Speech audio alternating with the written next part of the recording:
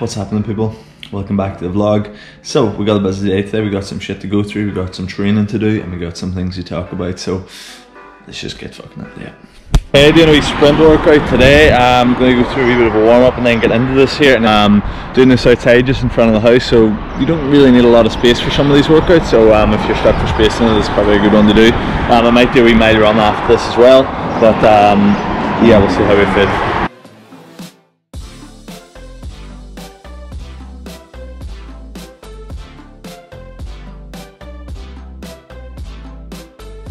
This wee drill is called booms. I like it because you start to develop a wee bit of stiffness. Whenever you're driving your leg down hard, you want to kind of think about your legs being nice and stiff, because if you think if I'm sprinting and my leg just like drop or squat down, I'm not going to really produce much power. So it's a nice one for developing some stiffness.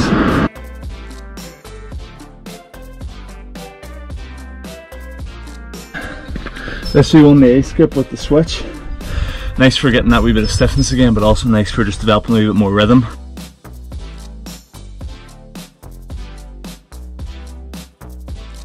So now into some straight leg bounds. Going for 2 sets of 30 meters, but like each 10 meters you're going to increase your stride length basically, so like you're gradually getting longer strides as you go on it. It's stiff when your foot hits the ground, it's nice and solid. Last thing we do is your foot to be crumbling, your knee to be crumbling. You want everything nice and stiff for good hard contractions.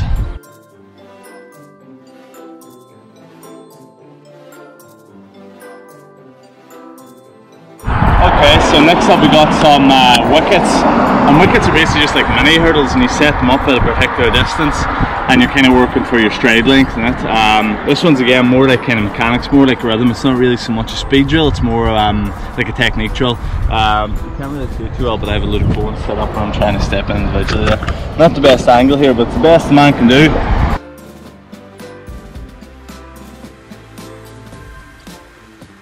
So the final set of sprints we're doing is flying sprints, and these are probably the most demanding of the ones you do, because this is where you're hoping to hit kind of maximum velocity. So you don't want to do too many of these, and you want to give yourself plenty of rest. What I've set out a 30 meter, I've set out 30 meters here, 20 meters in I've put a cone, and then you have obviously 10 meters at the end. So basically the idea is that you accelerate to like max speed at 20 meters, and then you're holding that final 10 meters, or you're trying to make sure you're at top end speed basically for 10 meters. I don't know if that made sense or if I just completely boosted that, but you see that cone there, and then another one. That's the speed zone, that's where magic happens.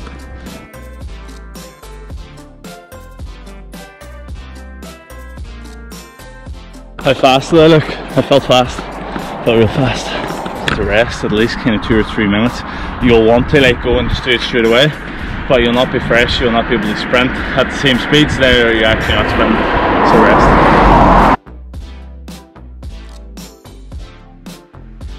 Those sprint workouts are tough, but they're not tough in the same way like you know, if you're running miles or something. So it's probably important to understand that, like, don't worry if you're coming off that and thinking, geez, I'm not too tired, like that's fine. You're looking for quality in them things, so really important to do that there, but just remember, don't think that you have to break yourself when you're doing it. Yeah, got a bit of uni work to do here, and then we have a few other jobs to do today. Do you ever find whenever you run in the morning, it like feels significantly harder than the afternoon or evening? I notice that whenever I go to do a run in the morning, I don't know if it's maybe because you're not as well warmed up, or like it feels harder in your chest nearly, but like in the evening it doesn't. I don't know if that makes any sense, but I find it easier to run in the afternoon or evening as opposed to the morning. I think a very important thing, if you're going to do like a time trial run, like a mile or a 5k, you have to do like intervals beforehand to get yourself well warmed up. Not just your legs, but your breathing. Like your breathing has to get warmed up. So a common question is what supplements should you take, or what supplements do I take? I'm pretty simple with it. I really only will take creatine, this is the stuff I take at the minute, and then just some vitamins. These are all actually pretty much the same fucking thing. That's actually a tin of coffee. I don't know what that's doing there. Usually just a multivitamin, some sort of fish oil, and some vitamin C, and then I'm also a big fan of the hydration tablets as well. I think especially in the morning if you've done some training, it's good because sometimes it's hard to get water in and just keep pinning water is not very pleasant, so I like sometimes taking one of these in the morning. The only thing is you go through them quickly enough and they can be expensive, but I like them. I'm gonna make some eggs and some Lolo cheese for breakfast. Somebody commented on one of the last videos, someone clearly is a nutritionist and said about eggs having too much cholesterol in them. Fuck that. Live dangerously. Here's a quick tip, quick fact. Don't scramble your eggs in the microwave or in a fucking hob. Just do it in the fry pan. Crack them all in and just keep removing. And then you throw a bit of cheese on top of that now. You got yourself breakfast. So if you're following my Instagram, you'll see that the other day we launched the new merch that I had come out. So these, some of the old ones, but some of the new stuff as well. So got a whole box of these to send to the post office. The postman is not going to be happy with me because these all have to be processed individually. I'll go and show you some of the new things we got. So we got some hoodies this year, or this time around. Like a black and dark green one. I think they're pretty slick. So this maybe isn't the best view, but here's the dark green one. I'm not really selling it there, but it's pretty cool and it's actually a really good quality hoodie. You know, sometimes you get them and like you wash them and like you just know they're going to be fucking have like 2 or 3 washes and then they're fucked. These ones are actually really good quality. I kind of paid a bit more to get them because of that, and the fit as well is really nice. And then we got just some just standard black ones as well, which are pretty cool. I'll link it somewhere up here, but yeah, I gotta go and post them now.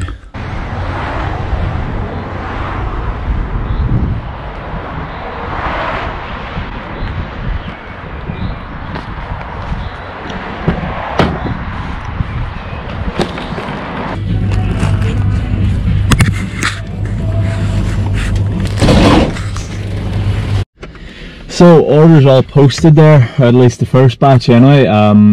It's crazy, like there's orders going like literally all over Ireland, like Tipperary, Limerick, Galway, Monaghan, like literally everywhere in Ireland, which is fucking crazy. It's funny to think that there's somebody walking around in Tipperary with one of these tops on them. My time in lockdown has consisted of basically 2 things.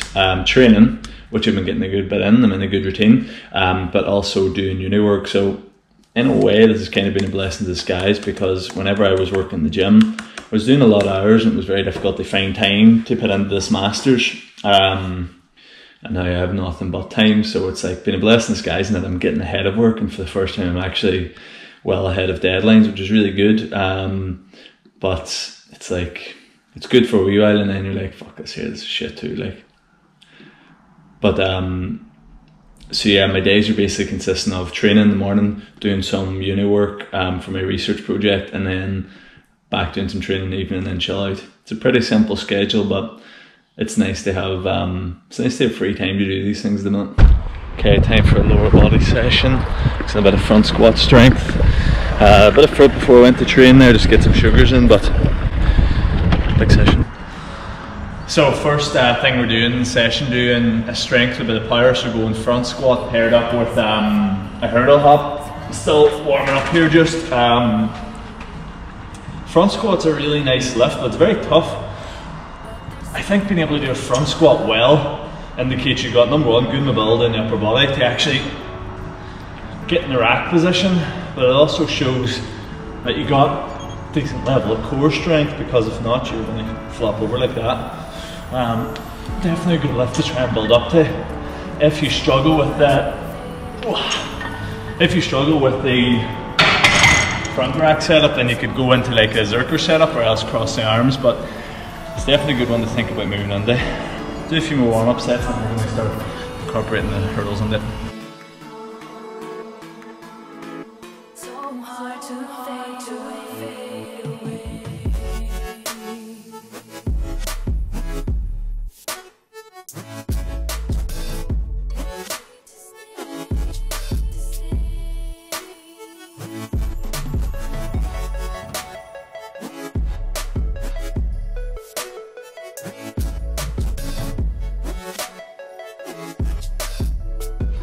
after 3 sets of that, going into now some hamstring work. Front squats are obviously more quad dominated. Big strength with the RDL. Really nice, very demanding lower back and hamstrings. A really good one to get strong on. So we're going 3 sets of 8 here. We'll have 105 on the bar.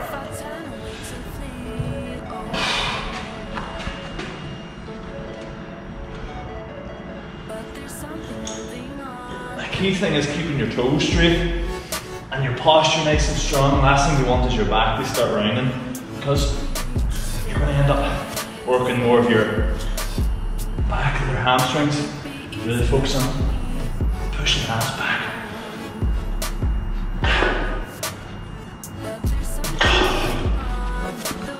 Don't give a demo whilst you're doing this very heavy set. Just watching back my footage there for form. I've only done 7 reps. My bad. I'll do an extra one in the next set. That's why you don't fucking talk and do weights. It's a bad combo. I would say easily the worst lower body exercise. The worst best. The best worst.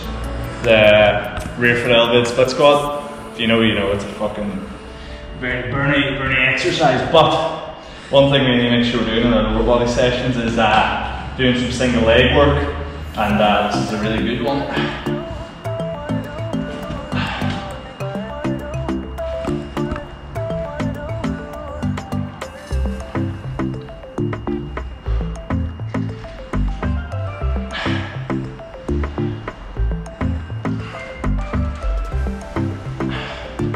If you're wondering, have the fat grips on them for no reason other than we were doing curls with them the other day and they've been on since and I couldn't be bothered, and it makes me think that I wish I was doing curls instead of doing fucking split squats. Split squats are shit. Work, some core work, some pull-off presses to sets of 10. We're trying to resist that I'm going out.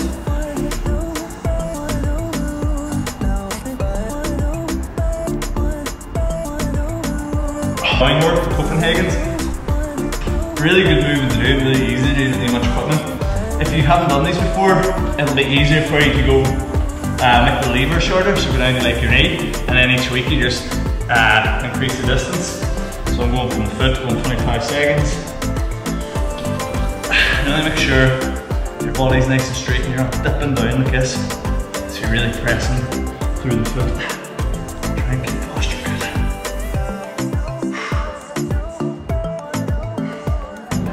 This program's from Graham Morris, I think I've mentioned before in my page, the sessions from him. So he actually has a load of these wee exercises like bodyweight ones on his YouTube page. Check them out, these here are particularly expensive. Nice for the calf though.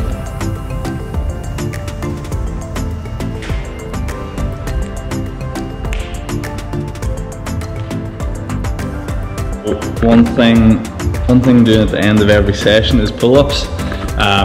Have this kind of idea of the challenge of like 1,000 pull-ups in 1 week. So that will be next week.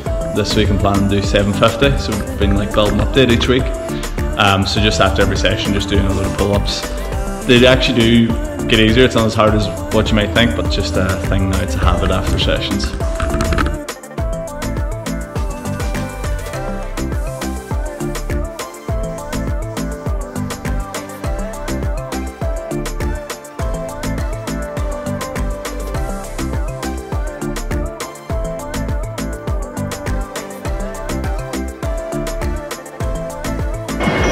So done 10 sets of pull-ups to finish.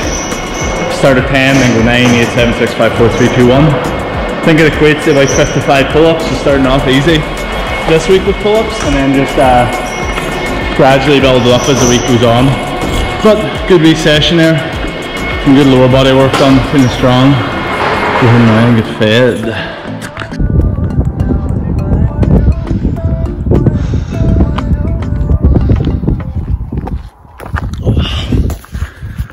So, had some dinner and just out now getting some steps in. One thing I'm trying to do is just hit the 10k steps now that you actually have like time to do it. I'm trying to do it. But we have a really nice walk around here, and I think one of the things I've learned during this lockdown, and probably as you get older you realise it, but like we're really fortunate This is a fucking really beautiful place. Like the view back there, that's the mountains is Donegal, and you have the foil in the middle. It's actually really beautiful, but it's funny, like you kind of don't always appreciate it whenever you grow up here, but because I've been walking so much around here, you start to really appreciate it, which is a good thing. I think it's important too to get out in nature and get away from houses and the roads and stuff. It's good for the head. But that was a simple wee session we went through there tonight and this morning. I was just trying to hammer home the basics at the minute. I think with regards to football, it's seeming like we're going to have football this year, judging by what Fradker said in the Late Show. So you're hoping there's maybe going to be something in like maybe late July, maybe August time. I'm trying to be an optimistic person about it and say that's going to happen, but at the same point I think nobody really knows, but we've got to be positive about it.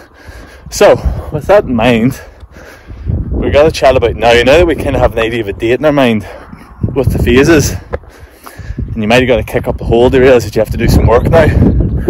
We're going to chat about my voice broker. We're going to chat about what to do to get you in shape for then. This is ironic, me saying get in shape. I'm gassed walking up a hill. It's not good. Right, okay. So chatting about your performance. So let's say we have 3 or 4 months now to prepare, 2 or 3 months maybe. Who the fuck knows actually. But I've chatted about this quite a bit in podcasts and stuff, so if you go through and maybe listen in, I'll give you some ideas. But this here is my great drawing of the pillars of performance right now for you. So you have sprints, skill, gym and running, and that all leads to you having good performance whenever you go back. But I think kind of what I want to illustrate with this is that the 2 kind of most important aspects of this are here and here, because if one of these goes, the whole kind of thing starts to slop down a wee bit. You know, if you're not doing kind of running, if you're not doing running now, in this period, number 1, you're probably not going to be fit when you get back to play. And number 2, your risk of injury is going to go up, because you want to be prepared for running. Your body's not going to be prepared for it, and you can be sure that your management's just going to fucking go mad in the first couple of weeks and try and make up for all the time lost. So that's going to be a big hit to the body, and a big hit to the system. So you want to make sure you're doing some sort of running at the minute, to make sure that you're building up to that. With the sprints, you know, there's very few things that we can do in the gym to replicate sprints. And if you're not doing it, your body might not be as accustomed to it, similar to the running. Again, just your likelihood of injury goes up. But also, speed's a hard thing to develop and an easy thing to lose. So if you're not working on it, you know, it's not like you can just go back 1 week from the game and your speed just comes back. You know, you have to work on and develop it like anything. So if you're not doing these 2 things now, and you're kind of waiting until like a couple of weeks before the season, it's probably going to be very tough for you, and you're probably going to get a rude awakening when you start. The gym is one of them things, if you have to, you can get away with not doing it. You know, provided you're still doing your running. But it is kind of one of them pillars, one of them things you want to try and implement. But if you don't have equipment at the minute, or you're not able to get to a gym, then you can get away with it, provided you're doing your running and sprints. The skill stuff, yes, it's obviously important, but we don't really have football training and stuff doing it, so there's sometimes just not much you can do. But basically what I'm trying to get at is there is a lot of things that go into performance, and a lot of things that we can control, but really the 2 things you want to make sure you're doing is sprinting and running. Look, that's kind of it for today. I hope you enjoyed that video. If you could, we're very close to hitting 4,000 subscribers, which would be really cool. So if you haven't subscribed, I'd appreciate it if you would. And if you already have subscribed, thank you. I hope you're enjoying it. But yeah, I hope everyone is keeping safe and looking after themselves and staying positive.